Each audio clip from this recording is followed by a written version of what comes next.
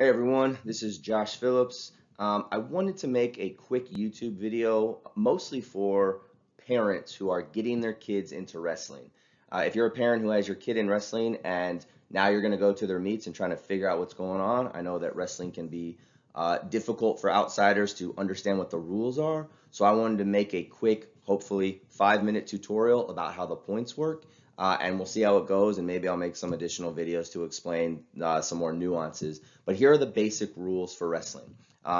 In wrestling, high school and college level is called folk style wrestling. This is different than Olympic wrestling. Olympic style wrestling has different rules.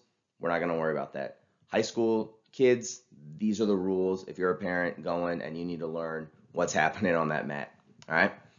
In high school, there are 3 periods. All right. Each period is 2 minutes. The first period starts in a neutral position, which is this position right here.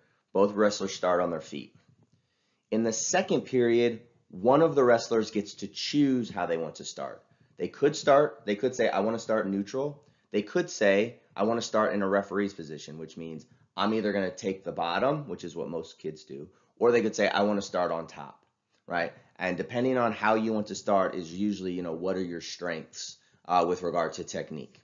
All right. So in the second period, one wrestler gets to choose where they start. In the third period, the other wrestler gets the choice with regard to how they're going to start that period. As far as points are concerned, from the neutral position, so when both wrestlers are on their feet, they're both trying to take each other down. If one wrestler takes down their opponent, they get 2 points. All right. So now I'm on top of my opponent. I'm in control. I get 2 points for a takedown. If I ever find myself on the bottom position, there's 2 ways I can score. The first is called a reversal. So if I'm on the bottom, there ends up being a flurry, and now I end up on top of my opponent, I get 2 points because now I'm in control. If I'm on the bottom, there's some sort of flurry, and I just get away from my opponent, and we're both in neutral now, that's called an escape, and you get 1 point, right, for escaping from the bottom. When I'm on top, the only thing I'm trying to really do when I'm on top is to turn my opponent to his back. So here's how you can score from top. If I turn my opponent and I start to break that 90-degree angle and I have back exposure, the referee is going to swipe 1, 2, 3. When a referee's swiping, that means they're counting. If I have back exposure for 2 to 4 seconds, I get 2 points. If I have back exposure for 5 seconds or more, I get 3 points. And then if both shoulder blades are on the mat for 2 seconds, that's a pin and the match is over. Those are the basic ways in which a person's going to score in a wrestling match. Some common penalties you might see a referee stop a match for. All right. The first one is a full Nelson. So a half Nelson is when someone goes under my arm and puts their hand on the back of my head. That's okay. If they put both hands under both of my armpits on the back of my head and push my head forward, that's a full Nelson. That's illegal. The ref's going to stop the match.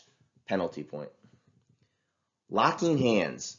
When the person on top, right, the person on top is not allowed to lock their hands around the body when they're on top. All right. If that happens, that's stop the match and that's a penalty point. If both guys get to their feet, you are allowed to lock your hands to try to bring the person back down to the mat. But as soon as everybody's knees are on the mat, you can't have your hands locked. So the referee's going to stop the match for locking hands. This happens to a lot of new wrestlers. There's a lot of locking hand calls for guys who are just getting into the sport. A stalling call. Stalling means that a wrestler is not engaging in the action. The first time is just a warning. The second time, it's going to be a penalty point. So if you see a referee hold up their hand in a fist, whatever color bracelet they have on at the time, that means that that wrestler is stalling. They're not engaging. This is going to happen maybe if both wrestlers are neutral and a wrestler keeps engaging with the other person and this person keeps going out of bounds. If this person goes out of bounds 2 or 3 times, the ref's going to stop it and say, you're stalling, you need to circle, you need to engage with the match, otherwise you're going to get a penalty point. The final sort of common penalty is what's called a slam. So if I'm on top, the wrestler on the bottom gets to his feet. If I lift him up and try to bring him back down to the mat, the rule is that my knee has to hit before my opponent's body. So if I can't just lift a guy up and throw him on the mat without my body coming down at the same time as his with my knees hitting, right? So it's a safety issue. The referee's going to stop the match. it's going to be a penalty point. Sometimes the referee is going to stop the match and you're going to see them just put one hand behind their head. All right. If they just put one hand behind their head, there's no penalty, but the referee's just saying there's a potentially dangerous situation. There's no penalty involved. It's just a safety issue. And usually this happens when somebody's knee or their elbow or their shoulder's in just a bad position. So it could be potentially dangerous. The referee's just going to stop the match for safety. As far as how a team wins in a dual meet, right? So dual meets are usually what happened during the week.